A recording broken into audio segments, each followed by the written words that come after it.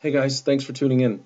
Here at Encore, we're really trying to keep our thumb planted firmly on the pulse of what's happening out there in the golf industry from a new revenue opportunity angle through cost savings operationally, these days more frequently social media and how to embrace it, round generation, etc. And one of the consistent themes we've heard over the last number of years has to do with one of your biggest capital expenditures, your cart fleet, and consequently your revenue sources.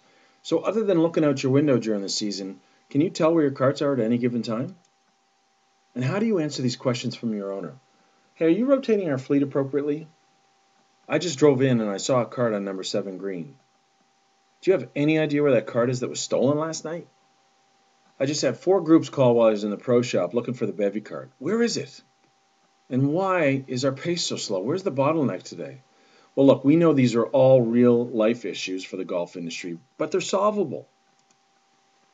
We've gone out and sourced something out, and the new year's now begun. It's time to evaluate and plan.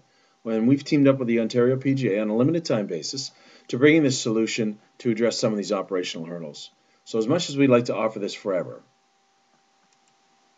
look, if you're not guarding your fleet, you're going to have guys going anywhere they want. And you know what happens now. You've seen it. You've talked to your peers. If it hasn't been at your facility, carts just like this one in the picture have ended up somewhere where they're not supposed to be.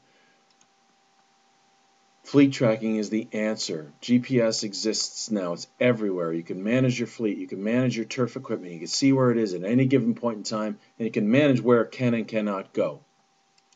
So what exactly will it do for you? Well, it should help you manage your pace of play on a real-time basis, which should encourage return play by your players.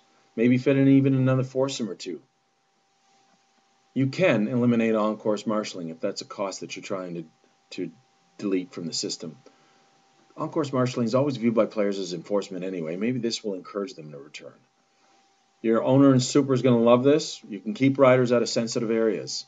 And of course, with the GPS tracking, by its very nature, you'll know immediately when a cart leaves your property. A message will even be sent to your smartphone. How about food and beverage? You know players like to eat and drink. Manage where and when they're being served and how often. And then finally, of course, tournament staging.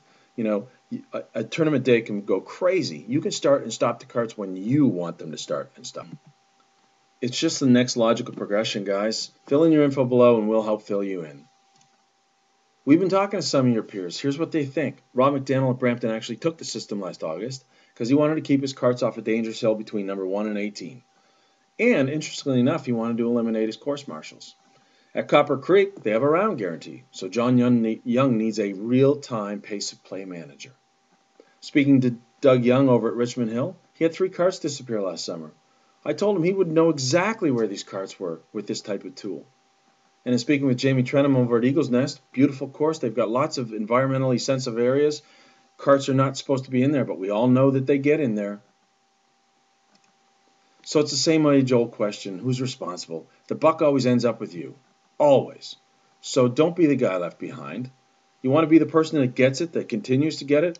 Enter below and we will send you something awesome.